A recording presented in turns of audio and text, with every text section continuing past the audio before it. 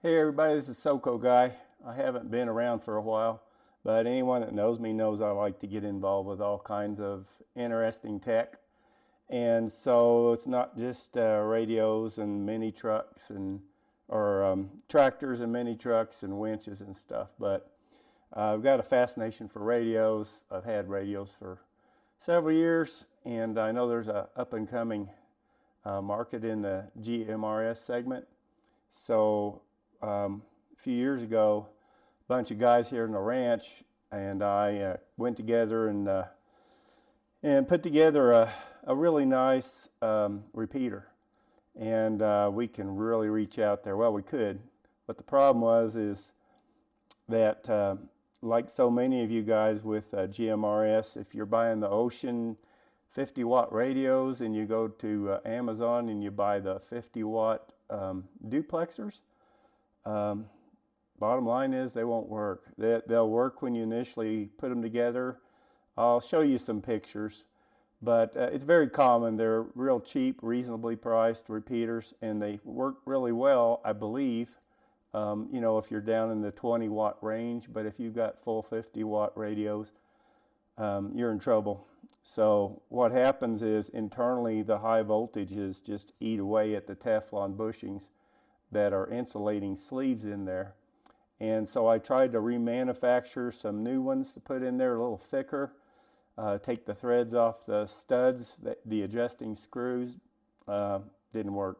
Still degraded. So, like everyone else these days, I got on YouTube and sniffed around. Well, commercial business duplexers are very expensive.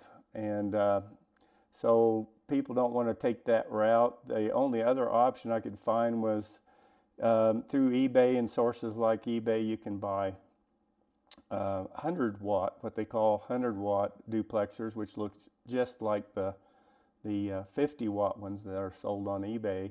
And I couldn't get any information on them. So I was kind of struggling because a really quality duplexer is going to set you back a couple of grand.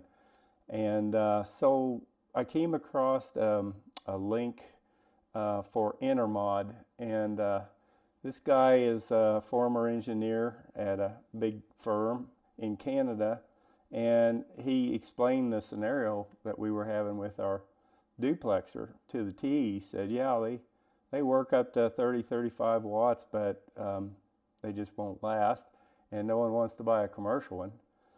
So he designed one that I hadn't seen anywhere, and I believe it's a 6 cavity. The cool thing, why it's sitting in front of me, I just got it in the mail. Rode my bicycle to the mailbox, which is electric, so still get a little workout. Anyhow, managed to get that back, this beast, on my bicycle. I didn't expect it to come in today. So we're going to open it up. It should be pre-tuned. He gave me the documentation for the tuning, so unless it got really bumped somewhere, I'll probably verify it first still before I install it. But let's open it up and see what we get.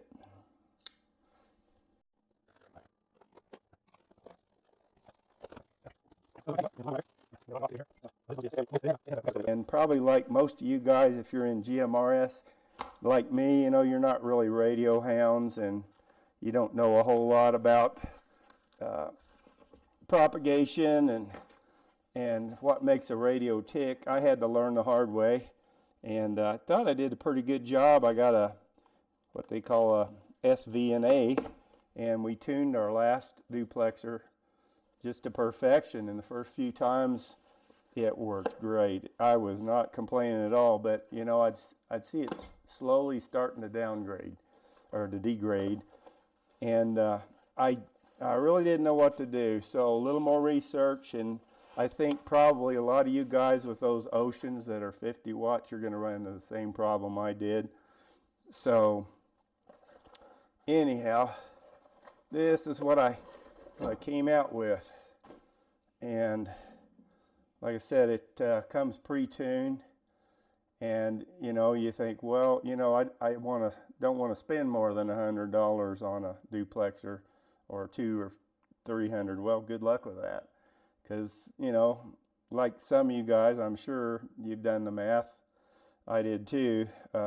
This baby, it's about $1,000 trip if you're in Canadian dollars, but you know, he's nice enough to give me a discount, and converted to American dollars, you know, it's down in the 650 range. So, you know, if indeed it's works to the perfection as described, then that'll be well worth our investment to not have to worry about our duplexer.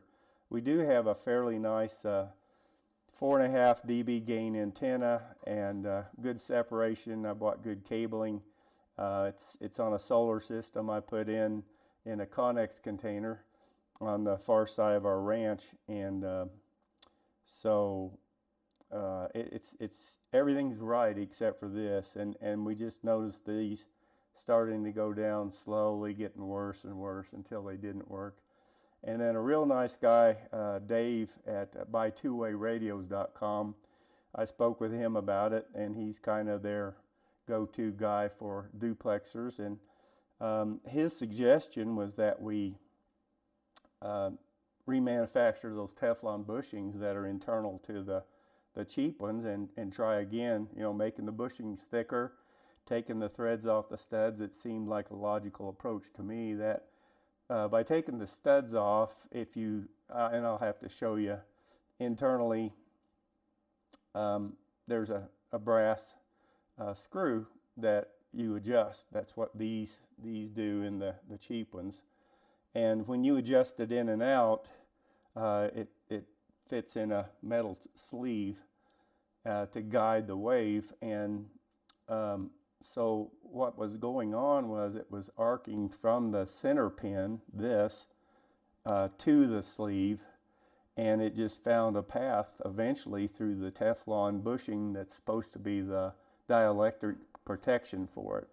And so that wasn't cool. We tried to do that, make the bushings thicker, take the threads off, and it didn't work long term. So if you're thinking of going that path, I would suggest you just go straight to this, if indeed this is what we thought it would be, and I feel very comfortable that it will be. Another thing about this one is it's rated for 100 watts, whereas the Chinese versions that you get are 50 watts. So you might notice that this has 4 cavities as opposed to 6 on the cheaper Chinese ones. Their 100-watt version has 8 cavities. So, but the diameter, the size of the cavity is much, much smaller. And so there's a little bit more going on here than meets the eye. And it's a pretty heavy unit. So I guess the next thing to do is just proof it on my SVNA, take it over and install it. And we'll see what kind of results we get. But real nice guy up at Intermod. And like I said, he's up in Canada. I believe he's only got 1 video. So I was really intrigued with his presentation. And so this is what we've got to play with. So we'll see what happens. And hopefully we'll probably be making some more videos before too long, because it's getting fall. I've got the firewood in for the winter. All the projects are done. One of the biggest projects we did this year was we installed solar ourselves, and we went with the EG4 system and the wall mount battery. Cool setup. It's just pretty well seamless, does everything the way it's supposed to. Bought used panels, and really happy with the performance. So that's what our house is on now. I thought while I was here I'd mention one more thing. Reason I put this radio here, a lot of GMRS radios out there, handhelds now.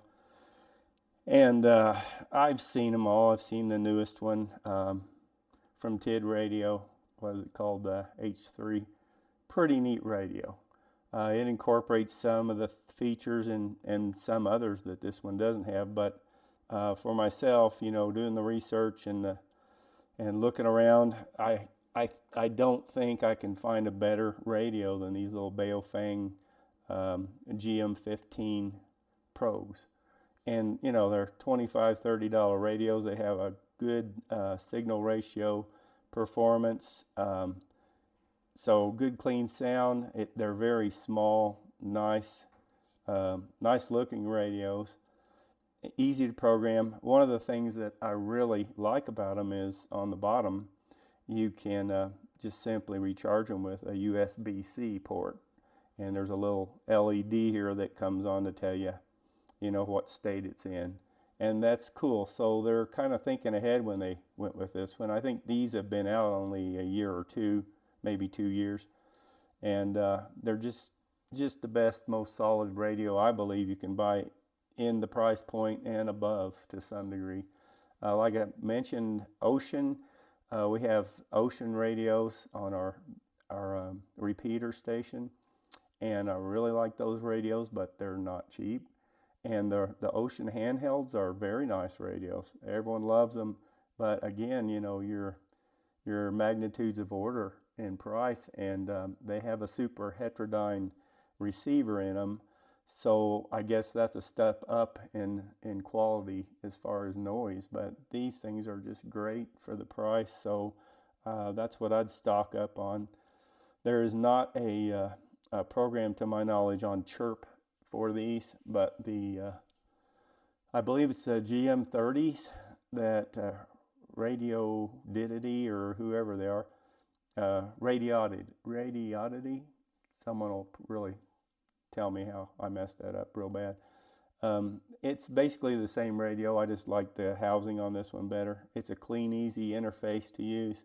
One challenge with this radio, the only one that really bothers me, is they didn't have a base station charger for these. So I took one of my old Baofeng UV5Rs and I looked at it and I thought, gosh, that's almost the same, but it wasn't. And then I found out the polarity was reversed. So all I did, if you want one of these, is I just simply took the screws out of the bottom, reversed the polarity, plugged it in, and it still had a little wobble when it set in the housing here.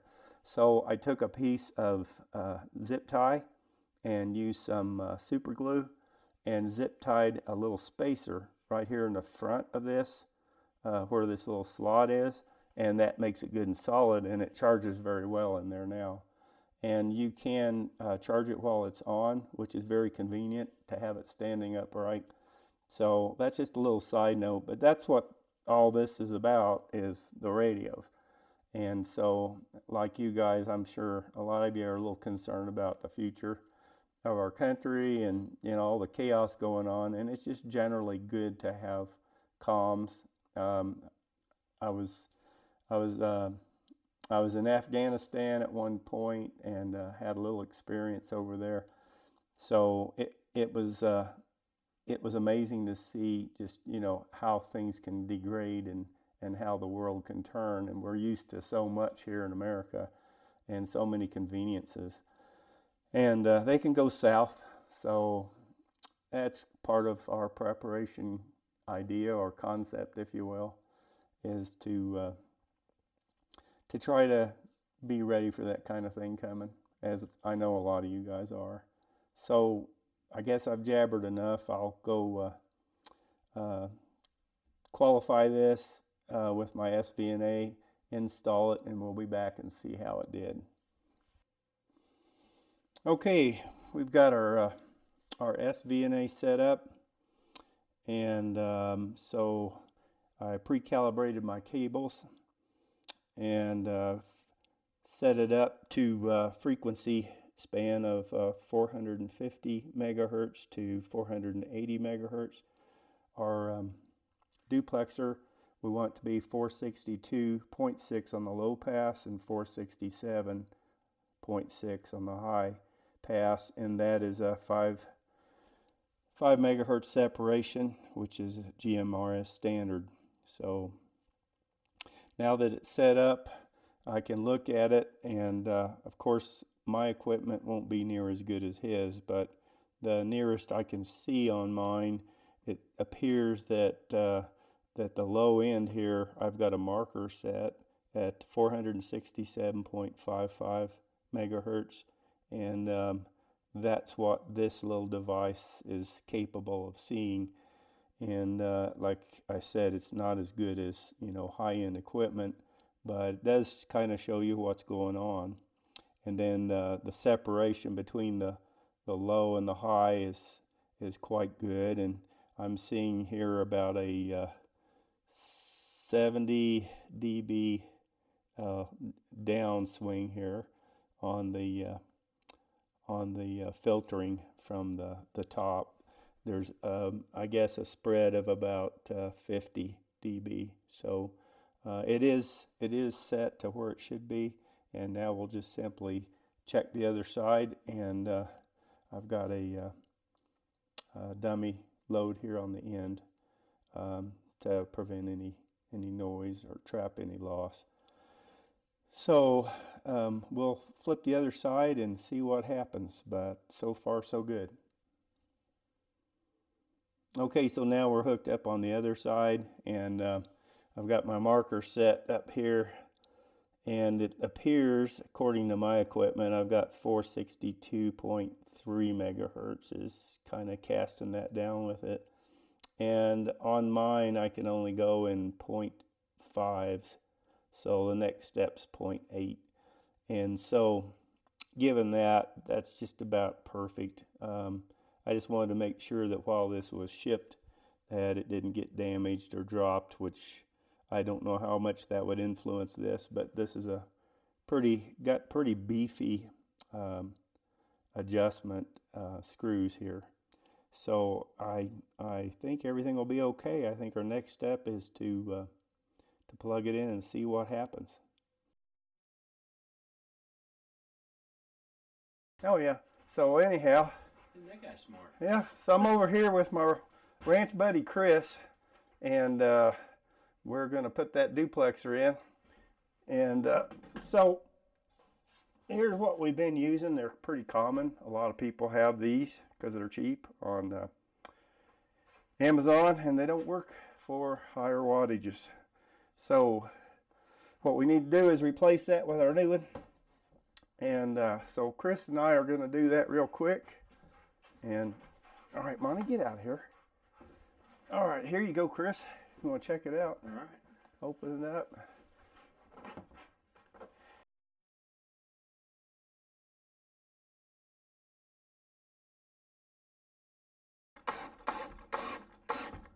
There you go. That's snugger. Yeah. All right, my brother. Okay. So that's all good. Not neither person's way here, so. And there's the centaur. There's the outside. Did you bring a radio? Yes. I figured you would have. You're like that. WRUE 538. Do you read?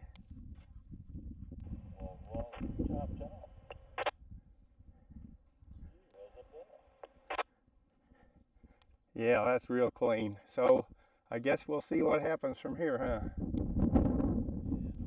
Got another test because I got to go to the post office, so Awesome. I'll try it from town. Awesome.